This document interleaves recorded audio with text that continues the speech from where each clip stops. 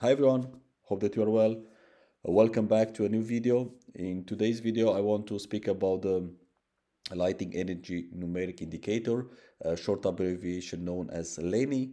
Um, for this office, I will do a comparison between an LED solution versus classical one on let's say fluorescent lamps, and see the energy which both systems are consuming, and as well what does it mean from the energy potential savings to add also like present detector in both cases to establish or to maximize rather the energy savings that we can achieve for this office space.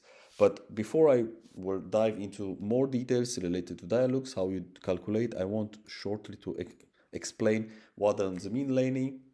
The abbreviation, as mentioned earlier, is coming from Lighting Energy Numeric Indicator. We can see the formula here, and below we can see all the parameters which are taken in account to establish the lighting energy numeric indicator. A very important detail is that the LENI is according to the European standard EN 15193, which is related to energy performance of buildings. In nowadays, we speak about more and more efficient building, green buildings, and we need to reduce as much as possible the energy consumption in office, commercial, and as well education, and the energy via, let's say, artificial light. So we need to establish or planning smart solution related to artificial lighting. And of course, one criteria should be as most efficient as possible. So in the first case, we will go for LED solution. We can see all the details of the luminaire below in this picture. So we have a luminous factor of 4700, power consumption, and then luminous efficacy. And of course, being an office, we need to have 500 lux, which we achieve, and UGR as well, below 19. And on the light, you need to go on energy consumption. Actually, you just click on it, and then based on the standard which I showed you early in the picture, EN 15193, all these values are being taken practically based on the lighting fixture and calculated based on the use time, absence, for example, based actually on the profile of the space that you define. For example, if you choose remaining on the same, let's say, type of application office, but you change, for example, a reception desk, automatically the values will be recalculated here. Or for example, if you change just nursery, you see that automatically all the values are being recalculated. So this value were taken, or the calculation behind of this have been taken from the norm which I mentioned, that is based on the LENI. So here we will go back on the CADWorks, so all the information have been updated. And then I would say if you want to add display energy tachometer, for example, you just click on it. And here you have a set limit of 2000 kilowatt hour per year. And with the current solution, we can see how much actually our lighting system is consumed actually. And what is important also, you see the LENI, so the light energy numerator is between 9 and 40 kilowatt hour per year per square meters. And then you see also the cost. Of course, you have additional options.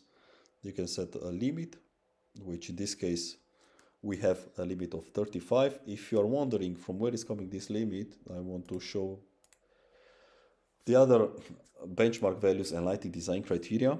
And you see for type of application, in this case we have an office. This is, again, I just made a print screen from the EN 50193, and you see the value here.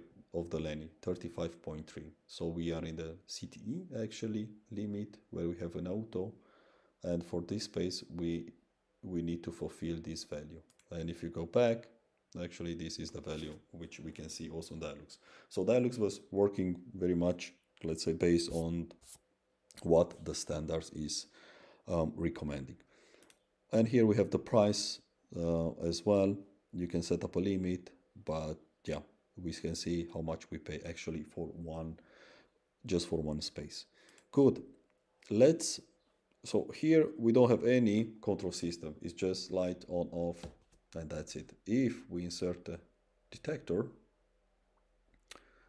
into this space, then we have also possible to choose kind of setup. So if you want on off manually, switching on manually dimming, or switching on manually and switching off automatically, I think this should be implemented. And then you can also check constant regulation, light regulation available.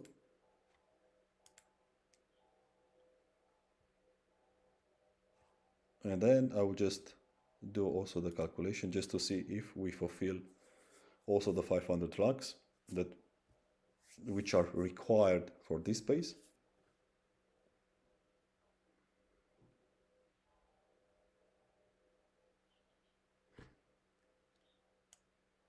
So we see here actually that we have the 540 and also all the values are being achieved. So yeah, that's a lead. Now we can have the overview of this space. Of course, if we use direct and indirect light, yeah, we have more light which is lost, but at this moment I like, as I said, more brightness to be close to the feeling of let's say natural daylight approach into that space. So just not have one single component of direct light for the entire office. And here if you want to put an absence space of 0.5, let's see if something is changing. Yeah, so you see how much is changing the consumption per year in this case. So if we have just 0, that's a lot. So in that moment, of course, the detector is not really helping, because all the time is someone in, the light maybe will not be dim. So yeah, here you can just put like, let's say 8 hours per day is working, 8 hours close, then the consumption is this way. So that's a very nice overview when you want to compare, let's say, you do a calculation of refurbishment. So now I will go on the classical solution. Let's see what we obtain in terms of energy consumption.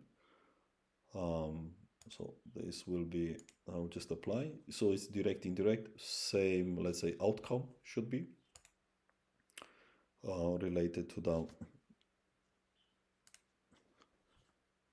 atmosphere of the room. Let's see if, of course, we can meet the 500 lux. And after that, let's see the energy consumption. So I would say the trend is energy saving more and more our days.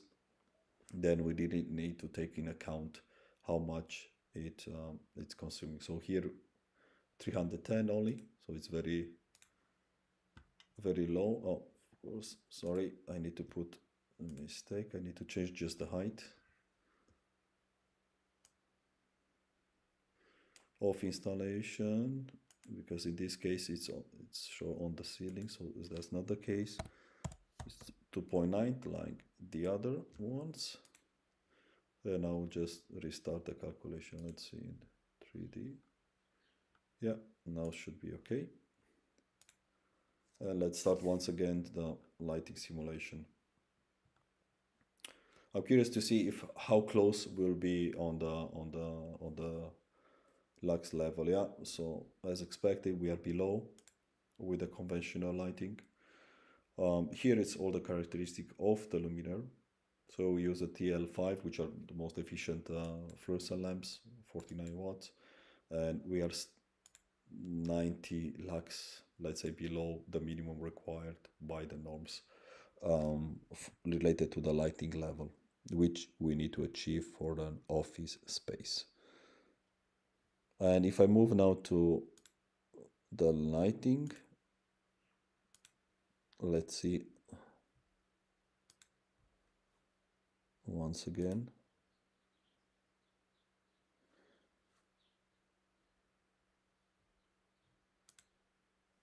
Here I think we had a maximum 2000 in the previous calculation. I will just establish the same to have the better overview. So here you see in the previous I think we were on 810, and here we are already, yeah, we need to pay, I think it was up to 200, so here we pay almost double I would say, if you check the costs and also the kilowatt hour per.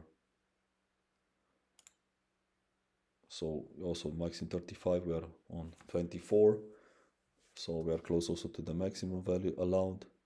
And if I need to fulfill the 500, I would just say let's add another row.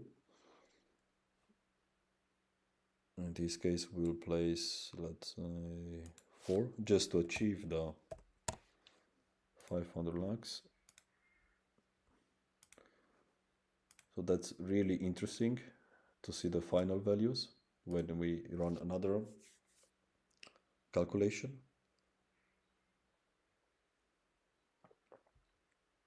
By the way, please subscribe to my channel, give a thumbs up to this video. If you find this information useful, yeah, follow the other videos from my channel, and yeah, if you have comments, please let your comment into the comment box. I will just add also the link to the EN 50193, which is the standard for the energy performance, if you want to know more, and yeah, which value have been included from that standard to Dialux. Okay, now we have the 500 lux. Let's see the LENI where we are related to the. So we are already on the maximum of 2000. So here it's even, yeah, we are more than double with the conventional solution versus the LED related to the pavement. Also the LENI is 32, where the maximum is 35. So we are really on the edge of, yeah, not fulfilling actually the energy performance, and also on the costs. Yeah, we are very, very expensive with this solution related to energy. Energy efficient, and how much we need to pay for energy per year. And nowadays we know the problem with energy, that it's just getting more expensive. So yeah, definitely we need to be very careful when we choose a lighting solution, and definitely we need to use the most efficient light source, which is the LED in this moment. So hope that you like this video. Once again, that was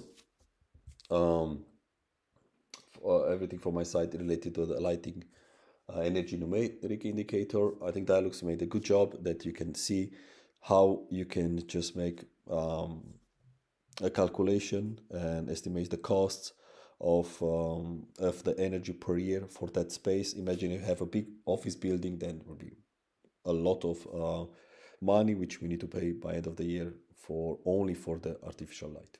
I would say for energy for the artificial light. Yeah, so I wish you all the best. Until next time, take care of you. Bye bye.